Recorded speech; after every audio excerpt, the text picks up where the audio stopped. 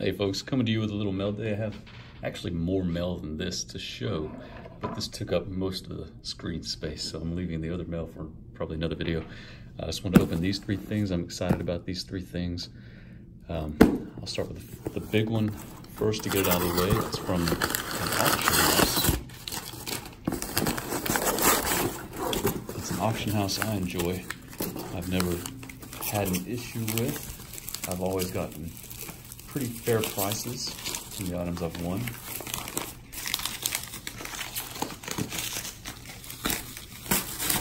And you'll see one or all of these up on eBay fairly soon. Actually, I might PC a couple of them. Let's go. He packages. I don't know if it's a single guy who runs it or if he has a staff, but he packages it really well. Okay, the first lot I won consisted of a couple of Derek Jeter autographs. So we're starting off with the 2005 Ultimate Collection, Derek Jeter, Barry Larkin, PSA Near Mint 8, numbered out of 10, 3 of 10, two-color patch on the Jeter.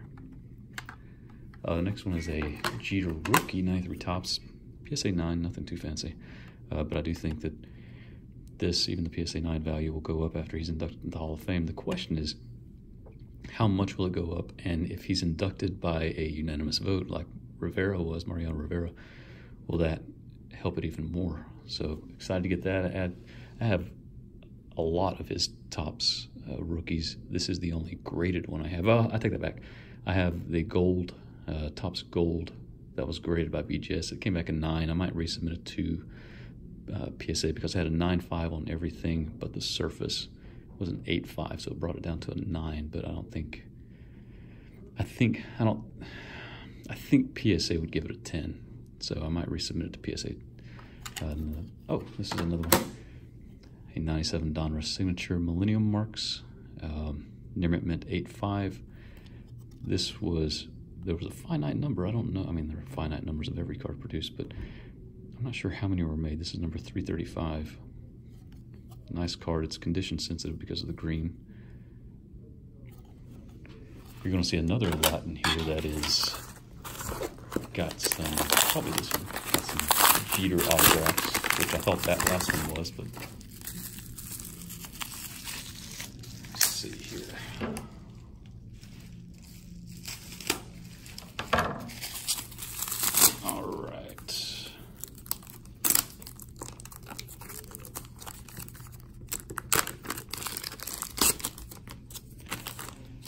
Starting off with a PSA 8.5 Near Mint Plus Jeter Upton from 2005 Upper Deck Reflections.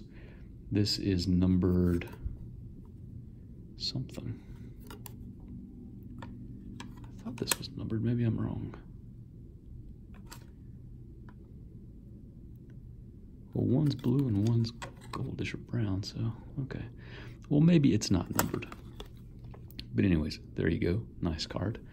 Here's another BJ Upton Derek Jeter. This was graded a 6X Mint. That one is numbered out of 35. This one numbered? It's not numbered. All right, and this is, it got a 6 because of, I guess mainly because of this corner, but I'm not wholly sure if that would make it a 6. The other corners look pretty good. This one's got a little white showing. I don't know, I feel like 6 might have been a little hard on that. And then I got a Juan Soto. This came at a great price. 2018 Heritage PSA 10. And then the last card, the big card, is this one.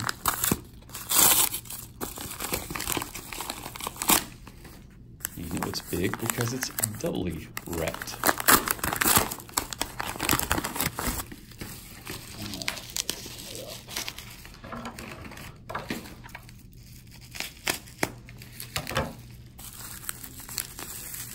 This is a BBG. I might try to cross it over to PSA, but it is a beautiful card. It is a BBG 8.5 Near Mint Plus 62 Topps Mantle.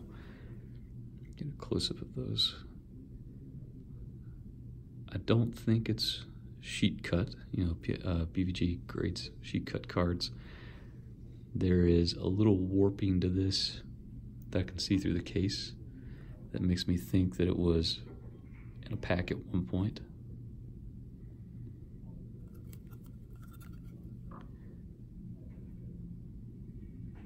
Just a beautiful card. Look at the subgrades. Beautiful, beautiful card. Okay, this next package I bought from a guy on the Blowout forums, and I just purchased another card from him that should be here in a couple of days, few days, and that card will be for my PC. These I feel were a good investment right now, given the time and his injuries.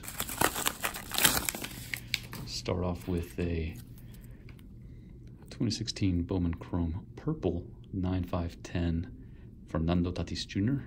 Auto. Great card. I did not spend $1,200 on it.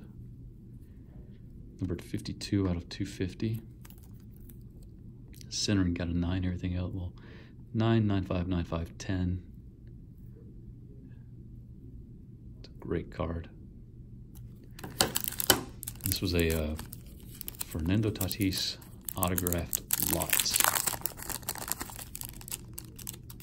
You can package these really well, so I appreciate that. His name's John. I believe his name's John.